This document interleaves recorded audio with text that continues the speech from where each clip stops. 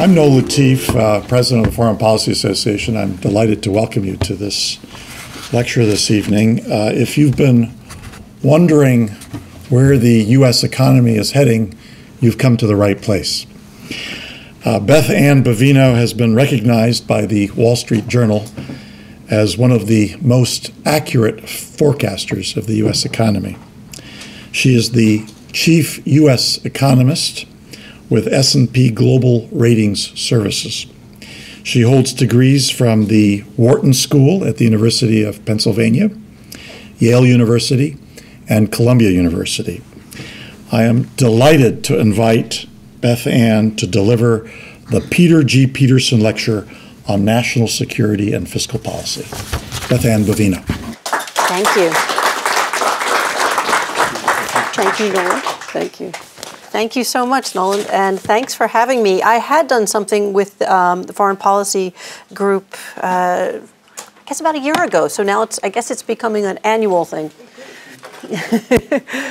So where are we? And I also like, I heard that this crowd likes to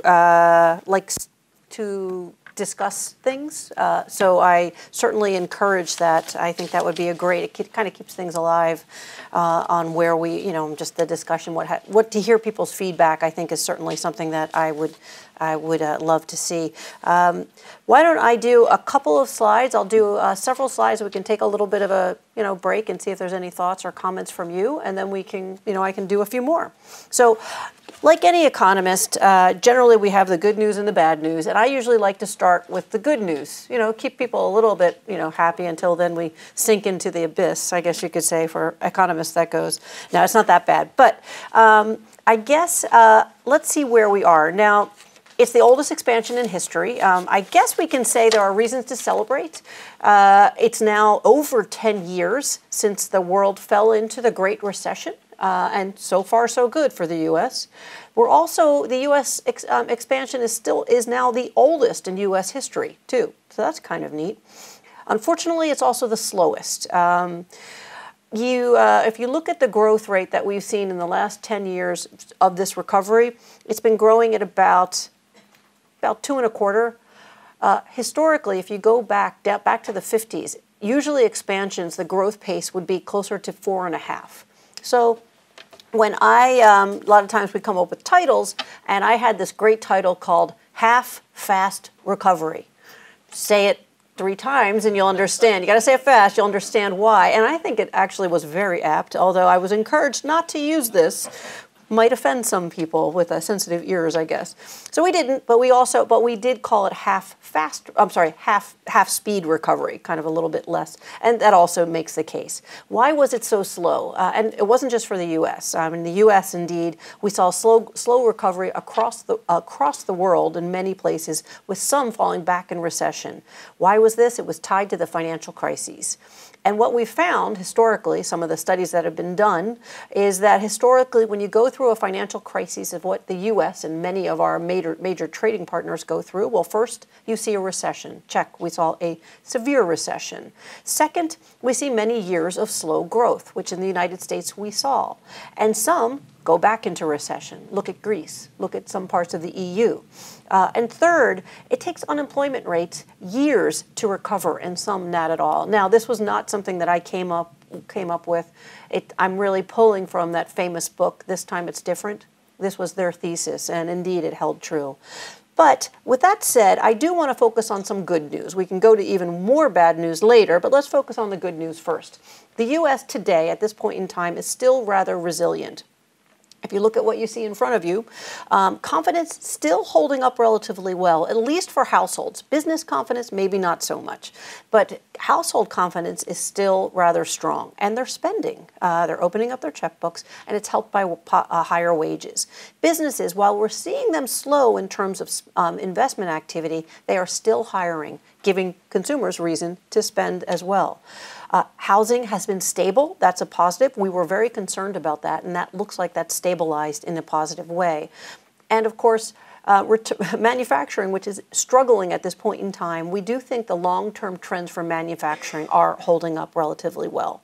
I'd also like to add another positive for the U.S. economy at this point in time. Markets seem to have stabilized. That was certainly a concern, and one of the reasons why the Fed had moved into its 3 insurance cuts. We think that was one factor. That movement by the Fed likely stabilized markets, and it also added bonus, it also stabilized the housing market as well. We're looking for real GDP likely to kind of slow this year to at about 2.3%.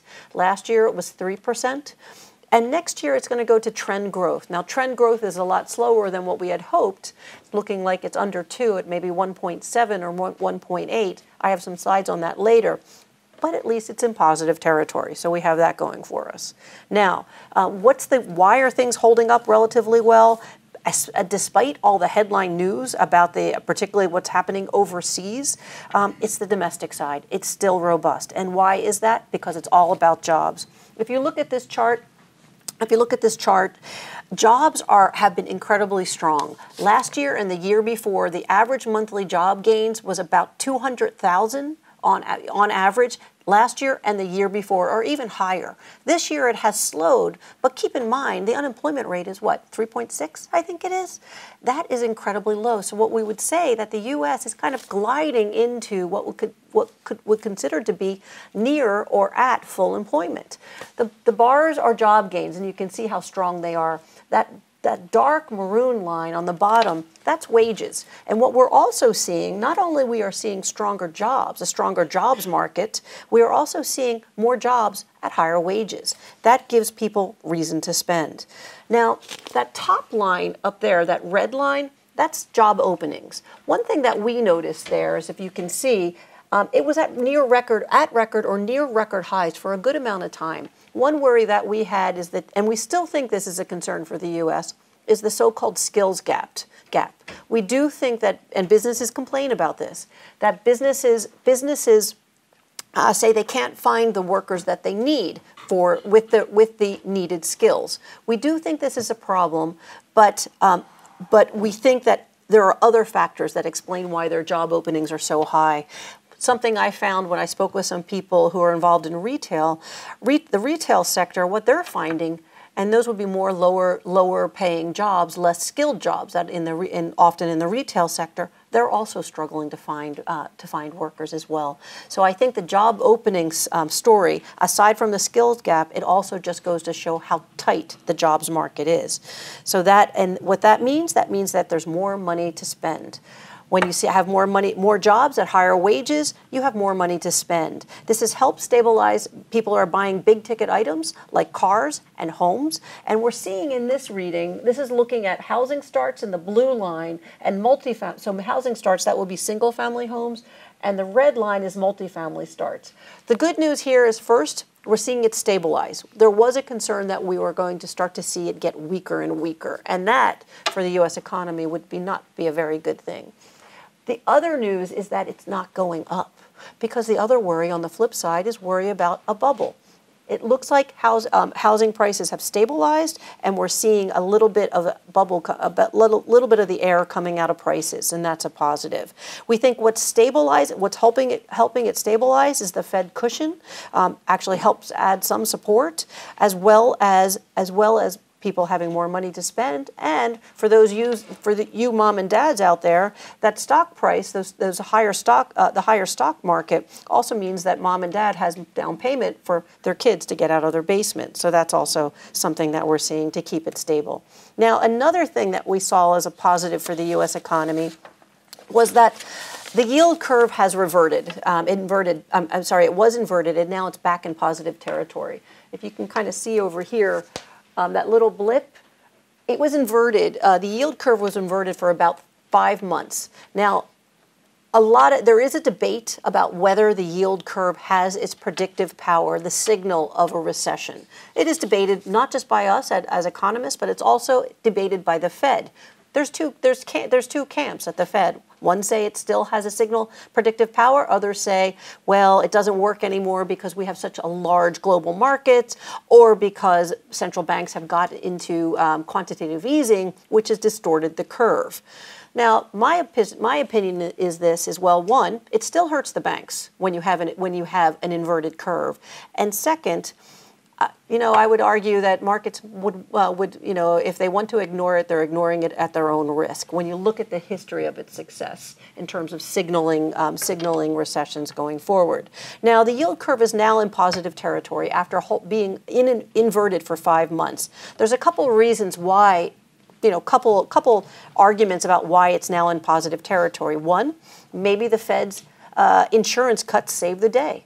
They stabilized markets. They gave a little bit of cushion for businesses and also for households in terms of borrowing, a little bit of a borrowing boost to save the day so that the expansion can then go smooth sailing for a little while longer. Another reason that's been kind of talked about why it inverted in the first place and why it's in positive territory.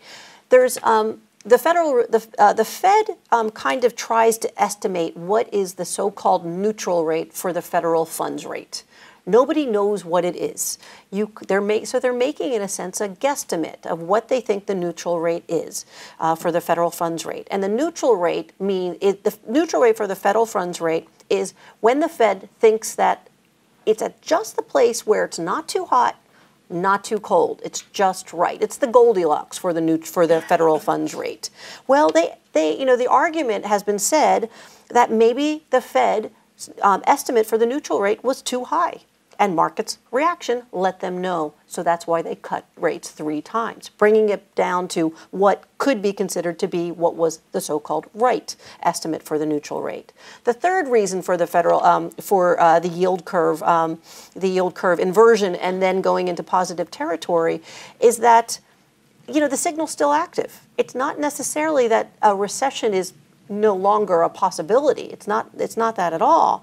What it says is that if there is a recession, if the signal is correct and there is a recession, it's going to be short. If you look at all those bars are recessions, and you can kind of see that it inverted,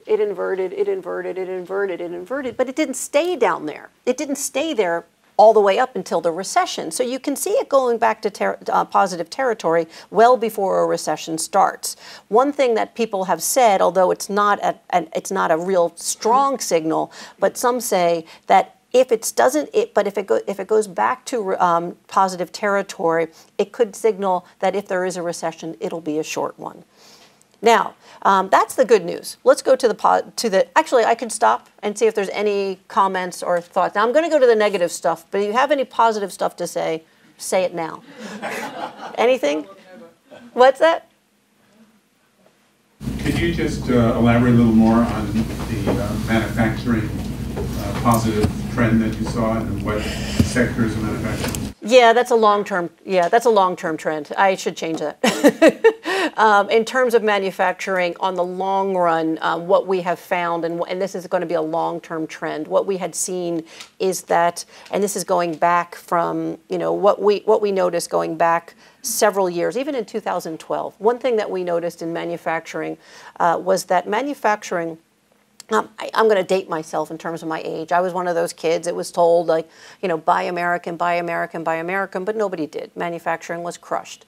And when you look in terms of the jobs lost in manufacturing from the 1960s, jobs in manufacturing made up, I think in the 60s it was close to 30% at one time of overall jobs because we were a manufacturing society. It's changed. Now it only barely it's in the single digit. Maybe it's 6%, maybe it's 7%. But manufacturing over that period, except for some ups and downs, had actually done relatively well in terms of production. We think a lot of that what factored that into that over the long run was because basically of technological changes that manufacturing made to improve their productivity gains. So that would be a long-term trend that we've seen in manufacturing. In fact, manufacturing got out of the recession, the financial crisis and recession, long before other parts of other sectors did. And that's what I was talking about in terms of some of the innovative moves that manufacturing had done earlier on suggest that they have long-term gains going forward. But in the short term, where we are right now with what's happening with the trade dispute and other factors, they've got lots of problems. And I'll talk about that in a little bit. So is long-term 10 years or more? I would say, yeah, you could go out 10 years. 10 years for manufacturing, yes. I live part of the year overseas, and what I see overseas and also here is there seems to be two economies. There's one economy that's doing very well, technologically based, including even manufacturing that's technologically based. But then there's another sector of the economy where things, especially in rural areas, seem to really be in bad shape. And we look, of course, when we look at numbers, we're looking at overall numbers, so it kind of skews. Are you seeing that also, or is it just? No, you're absolutely right.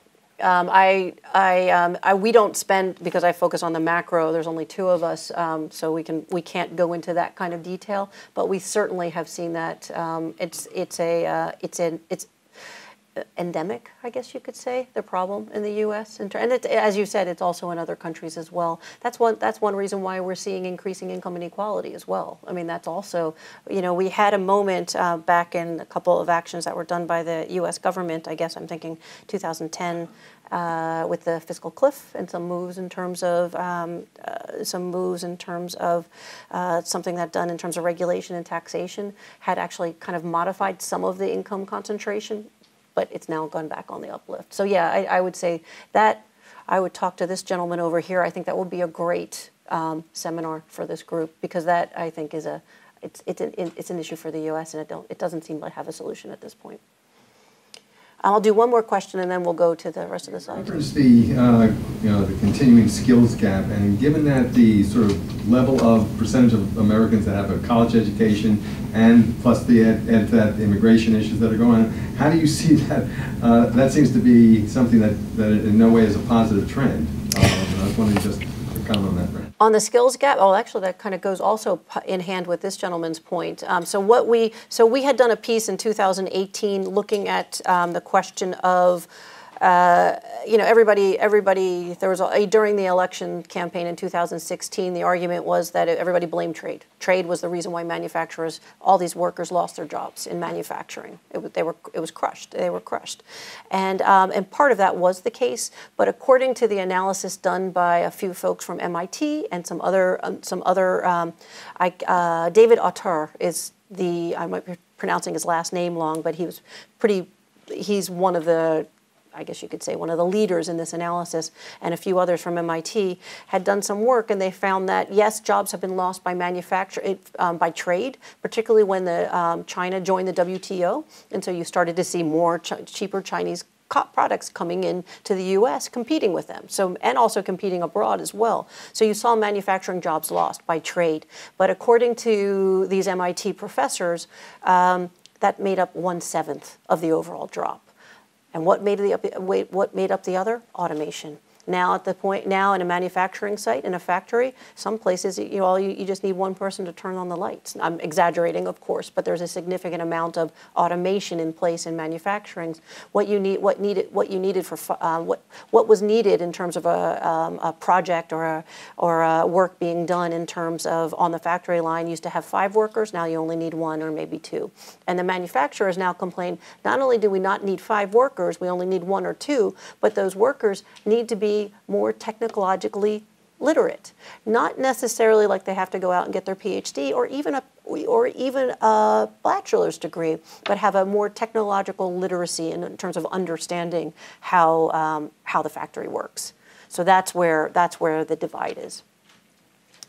So I kind of talked a little bit. Again, back to the headwinds now.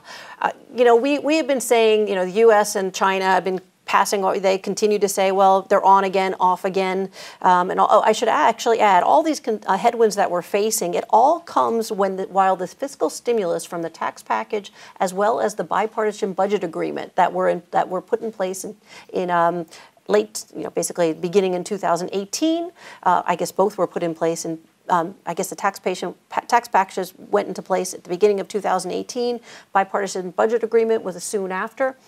All these risks are coming while that fiscal stimulus from those two moves are fading out. They're filtering out of the system. So what are we looking at? Trade tensions turning to trade war. I have a little bit more on that, but we had been skeptical that the U.S. and China had reached any kind of agreement, and we're still skeptical to this day.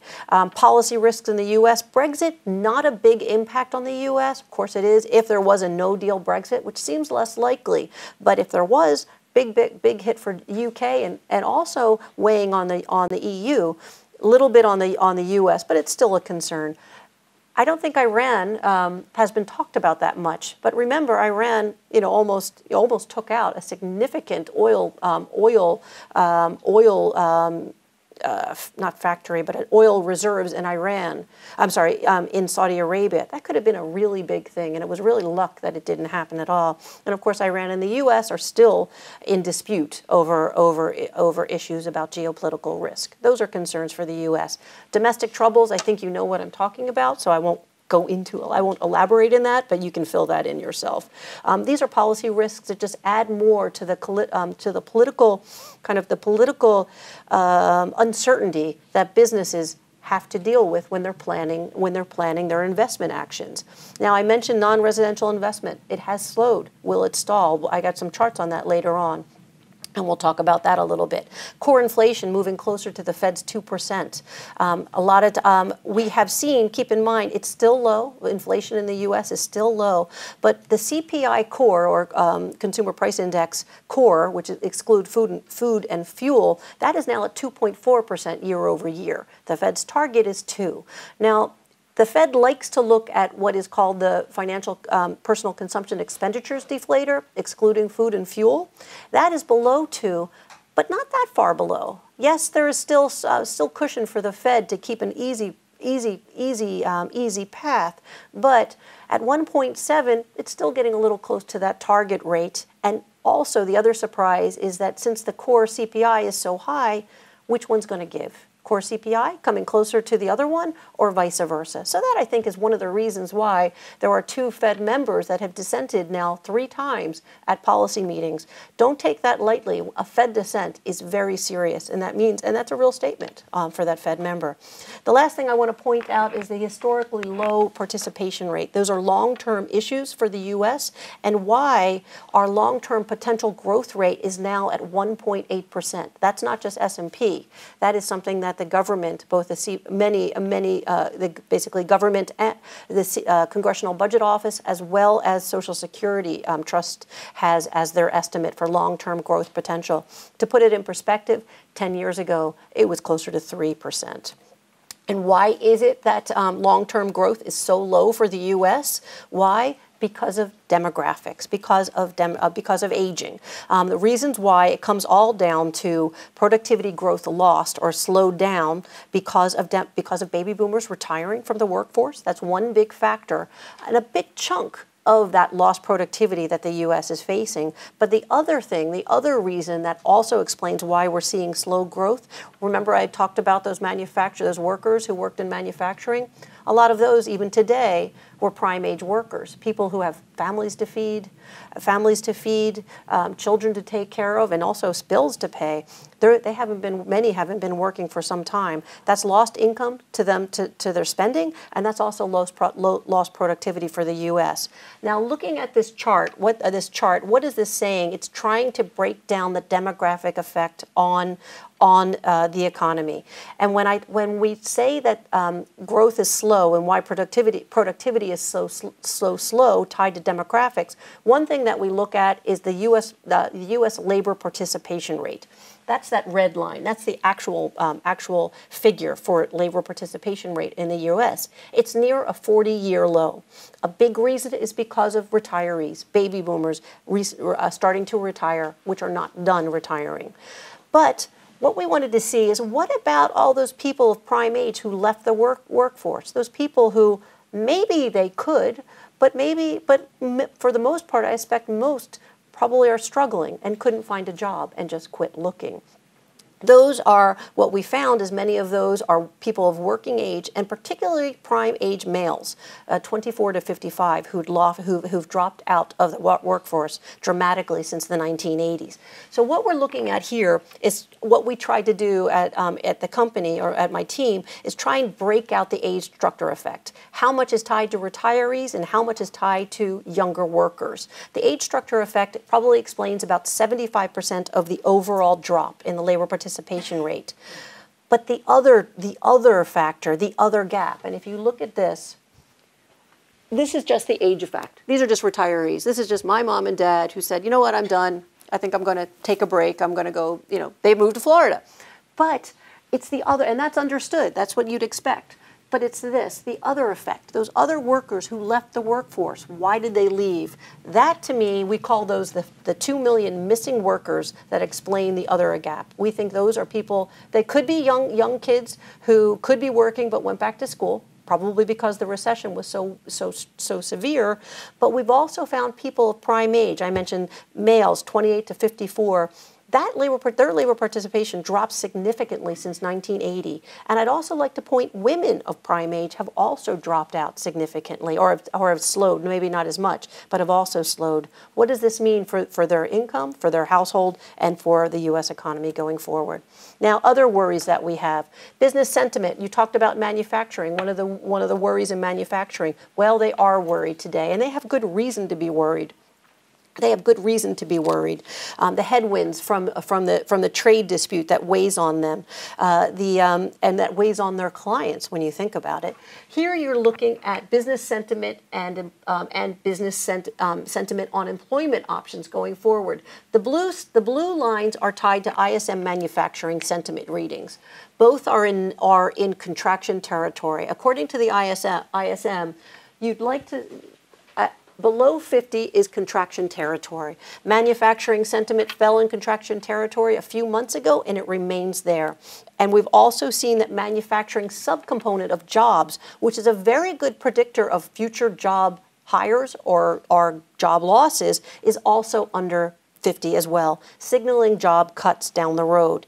Now, we have seen that services, ISM services, the red and yellow lines, the red line is the jobs sub-index and the yellow line is the overall service index. Those are going along still strongly. They're both above 50%. That makes sense. Keep in mind that the domestic economy is largely driven by services. It makes up about 2/3 of the overall economy. We were once manufacturing, we are no longer. That makes up a huge chunk of the overall economy. And services aren't necessarily affected by trade, a little bit, but not so much. So that suggests that the domestic economy is that means that services are doing so well largely because the domestic economy is healthy. One worry we have, of course, is that could manufacturing recession spread into the other sector? We haven't seen it just yet, but it is a concern. How could it spread? Well, how could it spread? What if businesses start to cut back further?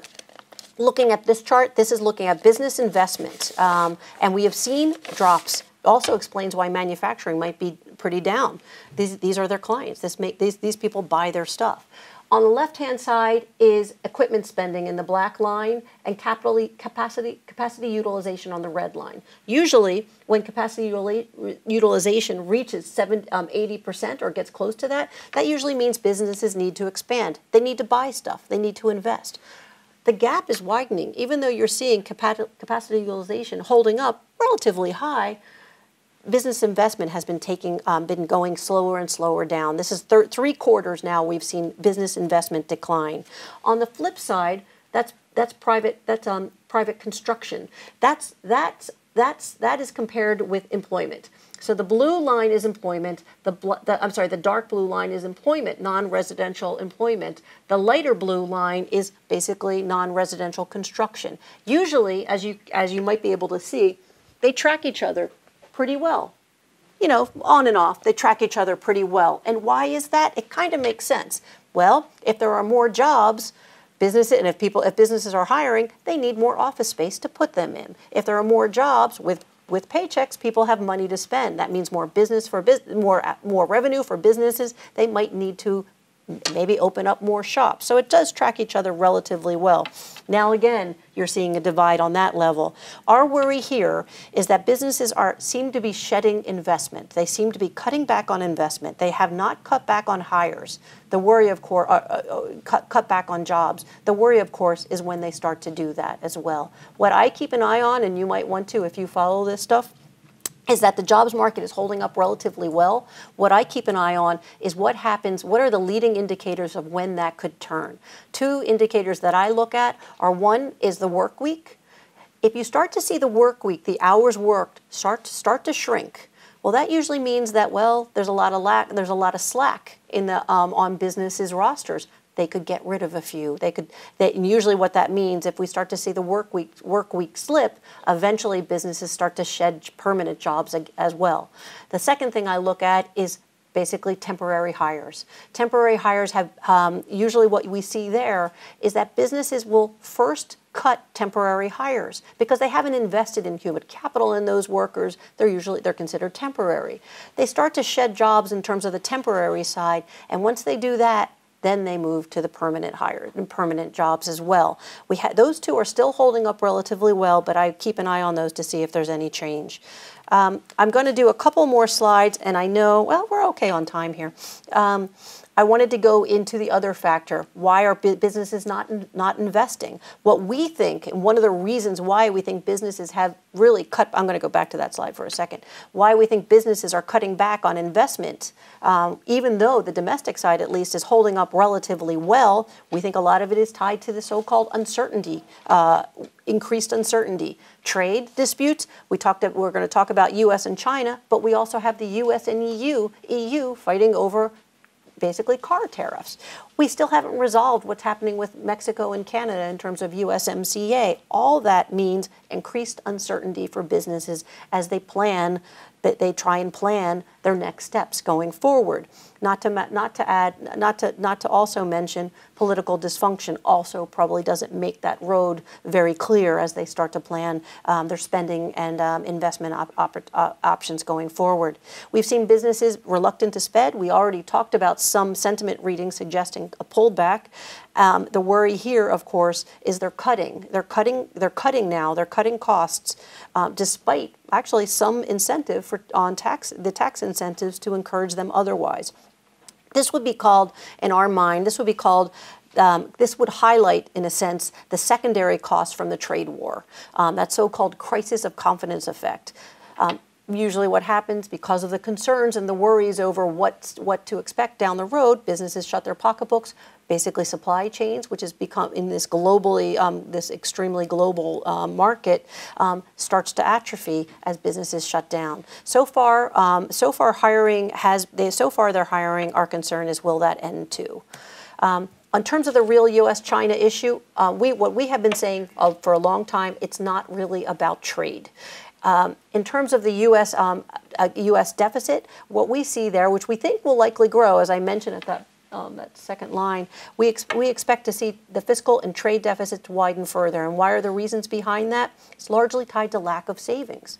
The U.S., particularly the government, has a large debt on its hand and a large fiscal deficit. How do they pay for it? They have to go ask our friends from abroad to pay that we borrow from our friends from abroad. When you start to see the current account grow so significantly, the capital account grow, what you ultimately see is the flip side. The current account also grows, or the deficit grows as well. When we see these bilateral tariffs with U.S. and China, or you could say the steel and aluminum tariffs on, well, I guess at one point it was almost everyone. We just see those as rearranging the deficit. We don't see the deficit narrowing at all. The tax cuts that are in place, that made for higher growth in the U.S. It just made the U.S.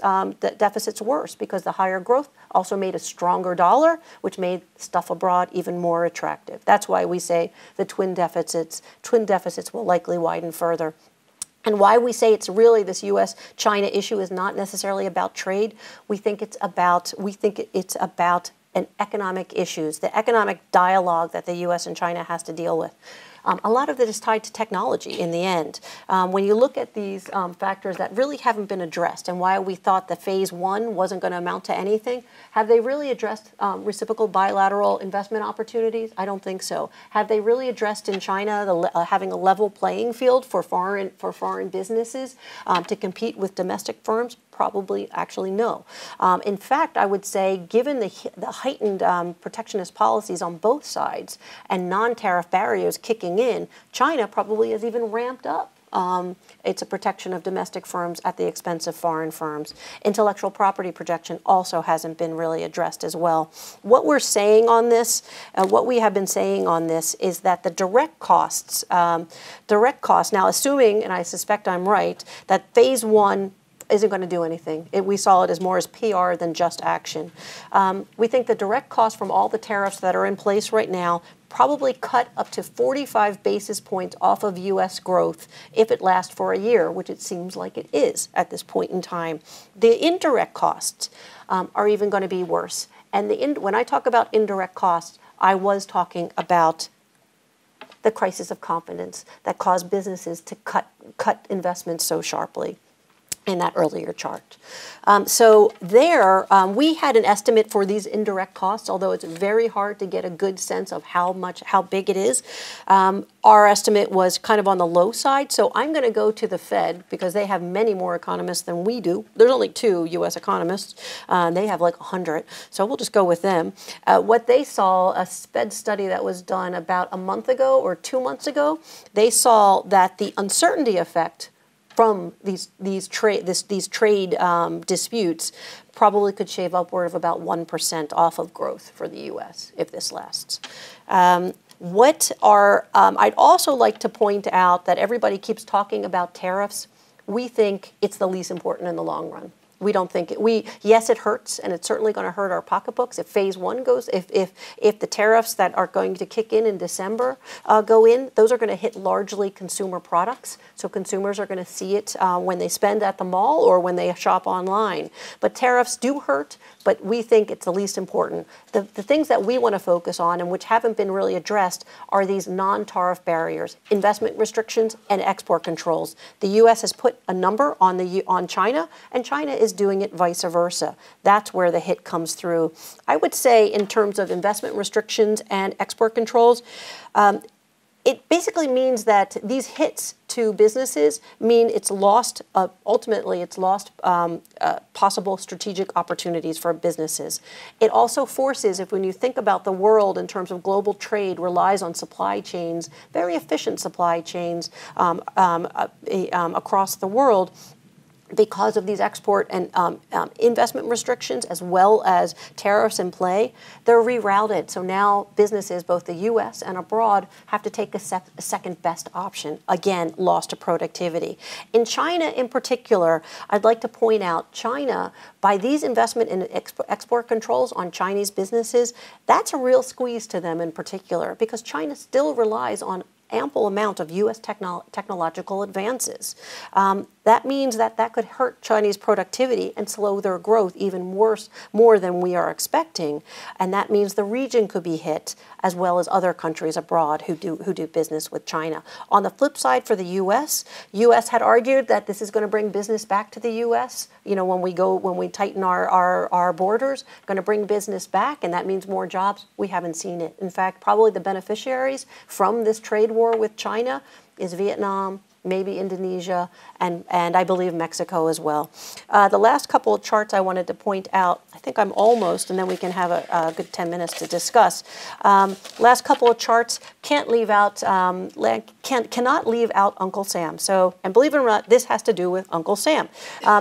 Looking at one of the things that we had said when the tax package went in place, we thought there could be we expected a near-term boost in terms of growth. We thought it would add cumulatively over a 2-year period, so about 30 or 35 basis points of growth added to each year, 2018 and 2019, maybe a little bit in 2020. But we didn't think it was. We thought it was going to cost more. Indeed, we weren't too far off. The congressional, but I think the committee on. it's a Congressional Budget Office with the Joint Committee on Taxation, found that the tax package probably cost the U.S. government probably shaved off about or added about 40 basis points to the fiscal deficit. I think their figure at the time, it might have changed, was about, it cost the government about $1.5 trillion. It probably has changed, so don't check that number, but it did in their mind, it added to the fiscal deficit. The Congressional Research Services also agreed with what we saw, was that the impact on growth was very minimal. I think they had maybe 20 basis points added to growth over those couple years. And why is that? Why were we not surprised? Why did we not see the productivity boost that was promised by the administration? Because a lot of those tax benefits went back into didn't go into necessarily investments, but went into share buybacks instead. Here, just to take a look at this point right here, this right here is the end of 2017. And then that bump right up is the end of 2018. That figure, this is based on just our S&P 500 companies. So this is looking at our S&P 500 companies. It doubled. And so that's one thing I wanted to point out in terms of why we might not have seen that productivity boost. So if we didn't see the productivity boost, and if we do, and if Uncle Sam does have a big bill, adding another $1.5 trillion possibly to its debt and its deficit, how do we pay for this? If you look at this chart, this is for 2018. One of the worries we have is that where do you find the money? Looking at healthcare and Social Security, that already in 2018 already made up over 50% of the budget. And according to the CBO, it's going to widen to about over 2/3 in a decade or two. I don't remember exactly how long, but it's at least a decade. So it's going to widen because there's no solutions in terms of managing both Social Security and Medicare. That's the healthcare aspect. Those mandatory benefits. Other mandatory, that's actually benefits for veterans of defense. That also won't be touched. So how do we get the money? Non-defense, probably not. That's been squeezed to the bone. Defense, with all the problems we have, that you read in the headlines, hard to see that having an impact. So the question is, how are we going to resolve this? Our estimate, fiscal estimate, we're saying it's probably going to reach about 1.2 before by 2020. I'll stop here and grab that question because I think your hand was up a few times. My question, I remember in the 90s we got to a budget surplus when people said we would never get a budget surplus. Do you ever foresee us ever going back to what it was in the late 90s when the U.S. government was in black, budget surplus? Yeah, that came. There was basically almost 2 decades of strength. I mean, those what is that called? The Great. It was called something. 2 decades of relatively very strong growth, 80s and 90s. There were recessions, but they were short and sweet and over quickly. Then you had right now what we're going through is we're going through a kind of a demographic change too. I mentioned the baby boomers retiring. Well, the baby boomers are retiring, and that feeds right into these mandatory, basically retirement benefits that are at play. So that's also why that's widening further. I would say what happened and why it turned around was basically, I think it was the tax package. Tax package, I think, under George W. Bush. I think that's one of the factors that actually, but again, I'm not a tax specialist in play there. Could we see it turn around? I guess the only thing I can say is that quote, Winston Churchill, who said that the U.S. will come to the right decision after they exhaust every other possibility. So that's probably where we are. Yes, I think we will resolve it, but just the question is when. I should also be clear, I am not part of the sovereign ratings group, if you were wondering. You can ask me what you want, and I'll just make something up. But just wanted to add that. Sure, go ahead. We're talking about baby boomers retiring, but we've also got an almost worldwide phenomenon of people having less babies.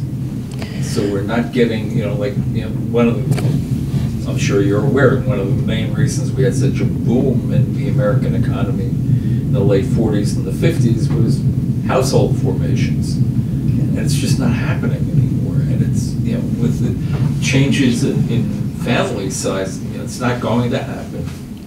Yeah. In most of the world. So, how do we adjust the economy to the fact that we're no longer going to have this population growth? It's so that would be another. I think lawmakers have a lot of decisions to make, and unfortunately, at this point in time, it's so polarized. I can't see them coming even to the table to discuss things. I think those kinds of questions will be ongoing. They're not going away. We know that. The cost of healthcare and Social Security for retirees. I know baby boomers have been retiring. It started, I'd say, several years ago, but it's not over yet. Add another 10 years to that. So that means that's just going to balloon. As I mentioned, Social Security. Congressional Budget Office sees healthcare and Social Security being 2/3 of the budget in just 10 or so years. Add to that the question of basically having fewer births. Birth rates are so low, so that means you don't have the workers to be able to pay for these retirement benefits. I think the question. So to your point, to go to how this will be addressed, it's going to take a long time. I just don't know when. I don't remember. I think you put yours up. Back to the income inequality question, which I think connects with some of the 2 million missing workers, because men in the 40, 50 age range are seeing life isn't what they thought it would be. It's not better than their parents were. So income inequality is an important thing. Opioid use is cutting the life expectancy of those people. In terms of the idea that, the comment I think you made was there are no solutions. There are at least 3 political solutions that are being made. One is Andrew Yang's, which is the basic income type thing. And then the other 2 are made by Warren and Sanders about significant taxes on very high income people or very high wealth people. Which of those, and recycling the money into education and childcare in the latter 2. Which of those might be better or less bad from an economic point of view? Basic income, or very high taxes on very high income people, or wealth taxes? I'm going to say this from a personal position. So again, I'm not an expert on these. In fact, I think basically the policymakers are still struggling to figure a lot of this stuff. So this would be from a personal position. I thought it was an interesting position for Warren in terms of a small tax on wealth. Again, from a personal position, I thought, oh, that's interesting. I did think it was interesting. I do have to say, my husband's a lawyer, and he reads law reviews and all that stuff. And one thing he said was that there's a problem with that constitutionally.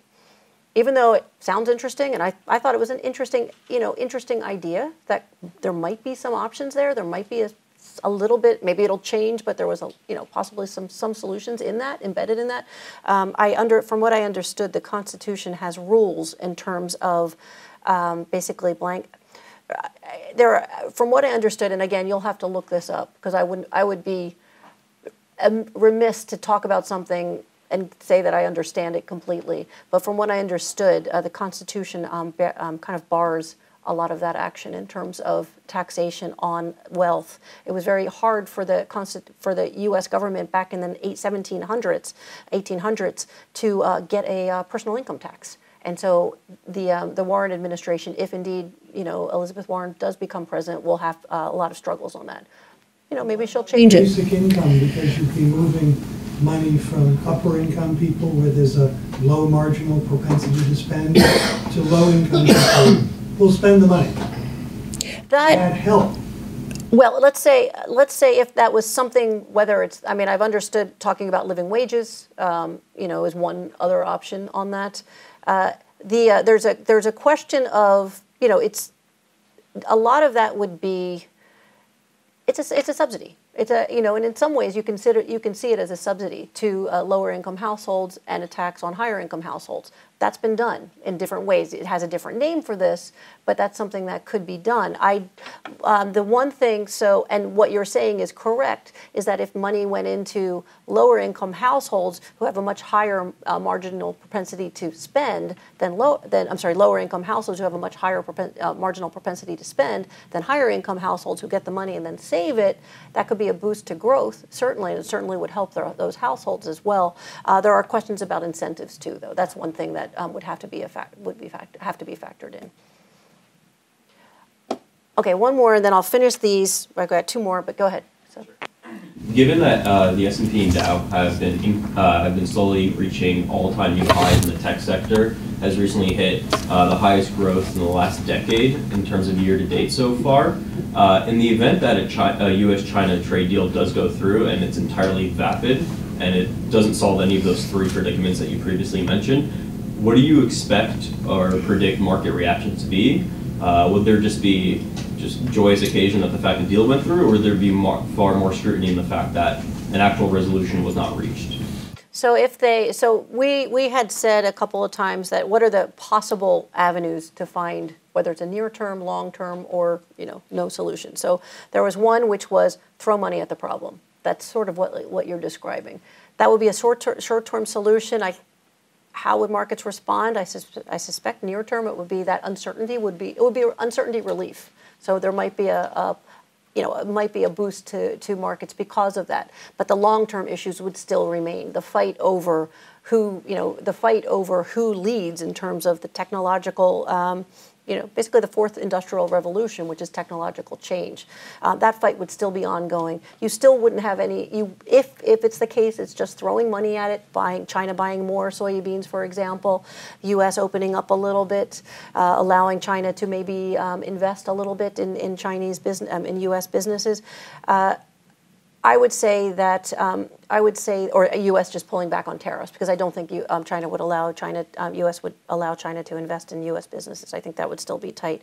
The three issues that I had mentioned before: one is level playing field in terms of level playing field between domestic and foreign companies. Reciprocal bilateral trade investment opportunities and protection for intellectual property. If those weren't addressed, we'll just be back at the drawing board and back in the negotiating table in a few years. I would see that as just throwing money at the problem. My worry, of course, is will stubbornness win the day, and then everybody goes down. We have a few more minutes. I did have one more slide, but I don't really. This is my slide. I can talk about it later. But you can go. You can ask one more question. Yeah, just going back to the headwinds, you talked about policy risks. What you did mention, I don't know, unless this is covered under domestic issues, is the election of 2020. And what impact does that election and the uncertainty of who will be our next president play in the whole economic outlook? That's right now it's hard to know who's actually in the, on the Democratic side. I have to say there was one funny, it was a NPR podcast, and they were playing Lionel Richie song, hello. Something, is it me you're looking for, that song? And it was to announce the two new Democratic candidates, and I thought, oh God, that was so funny. I thought that was pretty funny. I would say, I guess we don't know who's going to elect, who's going to be elected at this point in time. Usually the incumbent has more of an advantage, but we know that President Trump has a lot of handicaps at this point in time. So we'll see what happens there. In terms of what I see as the worry, regardless of who, well, it depends on who wins, is the polarization of the U.S. country. That the political dynamics are toxic, and what that means is things don't get done. When we talk about some of the big issues like a shutdown that I guess today would have been, it was Thursday would have been. The U.S. is actually dealing with continuing resolution. I think it's as of Friday. It's not getting much attention, so I suspect it'll be blown over. But shutdowns just add more uncertainty for businesses' economic roadmap. And when we just we hear about all the stuff in the news that cause so many headlines. But keep in mind, even when there's no crises on Capitol Hill, bills don't get signed. I think it's Pew Research had showed in terms of the number of bills that have been signed into law since probably actually back to probably a good part of the Obama administration. Nothing gets signed into law. That means things don't get done. Businesses don't have, regulation or changes, and that could be positive for them. So that's going to be a problem. I don't think. I think into 2020, how much will change? If I see it as, again, I'm not a political pundit, but I just see it as it's hard to see a change in this unfortunately toxic environment. It doesn't seem like it's going to change even in 2020. That's a personal opinion, but I hope I'm wrong. So I can stop. Well, it is 7 o'clock. I'll just mention this last slide, because it's up. I just wanted to say this is just looking at, I'm sure you've talked about the corporate debt, the levels of corporate debt that we're looking at. This is something that we do a comparison. We do sort of a vulnerability index for non-financial corporate debt. We also do it for household debt. Households' balance sheets are looking relatively healthy. And that's a positive. But non-financial corporate debt, as we see it, that's the blue line.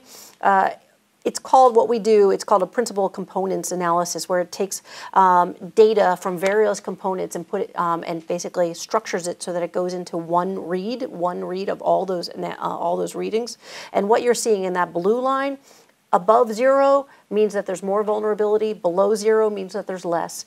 Now that it's been above 0 and it's actually around that 1 point mark, 1 point means one standard deviation from the historical norm, suggesting that financial vulnerability has increased, and that's a worry going forward. I do want to say that this doesn't necessarily cause recessions, but it makes it worse if there is one. What a way to end the evening. I can stop there. It was great to be here, and thanks for having me.